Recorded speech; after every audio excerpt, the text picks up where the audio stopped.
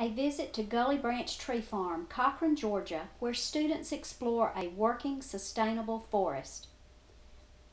Welcome to Gully Branch Tree Farm, the 2009 National Tree Farm of the Year. For the past 22 years, Earl and Wanda Bars have hosted more than 15,000 students and adults from this area and beyond. Their primary focus is ensuring the next generation connects working, sustainable forests to a better quality of life. Each spring, hundreds of students from Bleckley County schools pour from buses, eager to see and do hands-on activities related to forestry, clean water, clean air, and wildlife. The wagon ride around Gully Branch, hosted by partners from the Georgia Forestry Commission, allows students and adults a bird's-eye view of the tree farm, from intensively managed forest stands to diverse wildlife habitats. Today we're going to ride through and we're going to look at some stuff on Gully Branch. We're going to have a great ride. We're going to ride through and we're going to look at some places that's been burned that Miss Wanda and Mr. Earl Bars, they actually own Gully Branch, and we're going to ride through and look at some of the stuff that they burned. Because they burned, they're less likely to have a wildfire. It's pretty cool, ain't it? Y'all remember me telling you about a lightning fire in Okefenokee? Yeah. That tree was actually struck by lightning. It was struck probably 7 or 8 years ago. Most of the time when a tree is struck by lightning, it kills it. But it struck this tree on fire, and it actually burned the inside out of it and it stayed alive. Camouflage is an important survival strategy in the animal kingdom.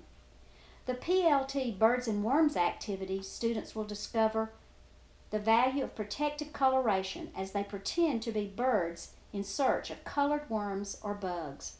Like pretend you're a bird flying over looking for one of these.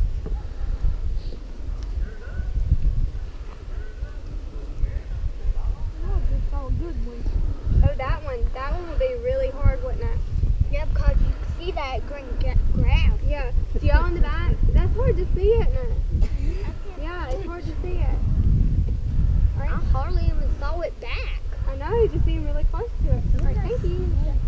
Alright, can you find one that's really easy to find? Can y'all see that? Go back.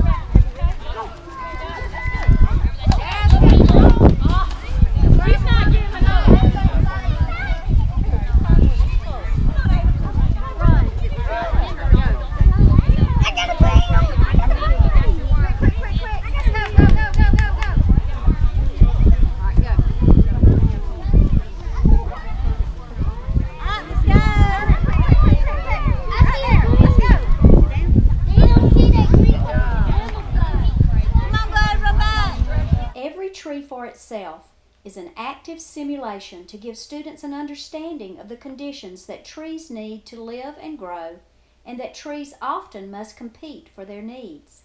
That's exactly right, and it's a beautiful tree farm. Today you're going to learn about what makes trees grow and what they need to grow. There's only something that really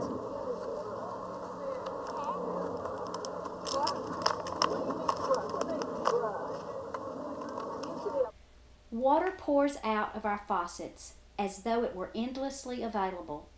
Students see virtually every drop counts and discover how we can conserve water and ensure the water we have remains clean and available.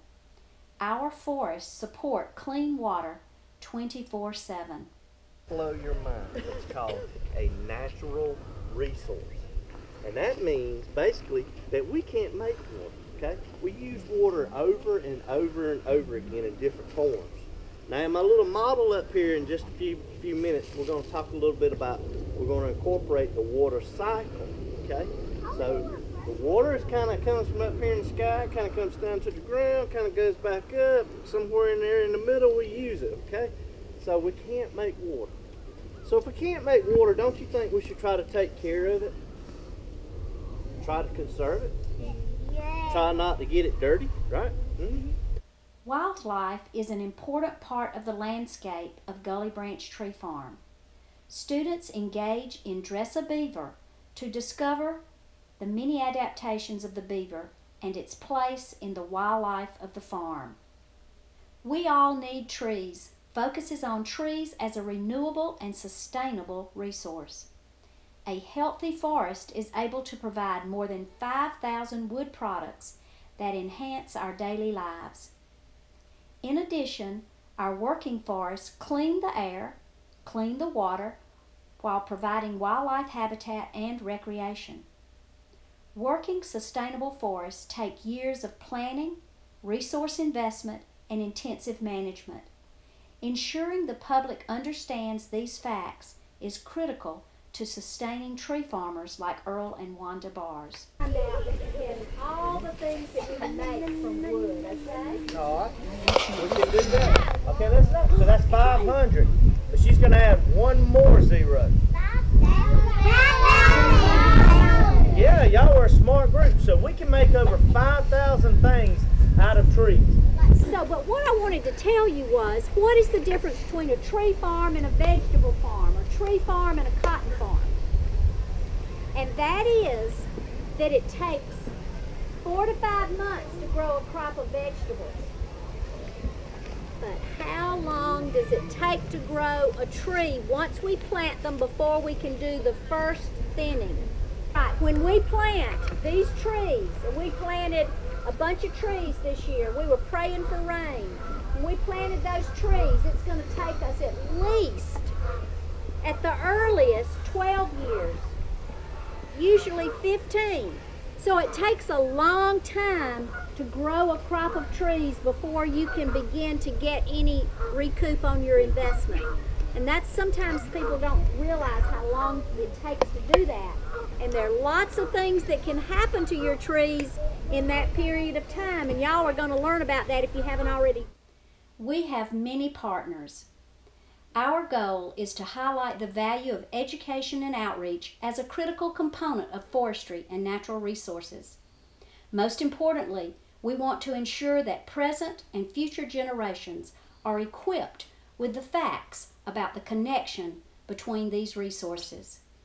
The understanding of how our natural resources work together to support the environmental and economic needs of communities is fundamental to sustainable forestry.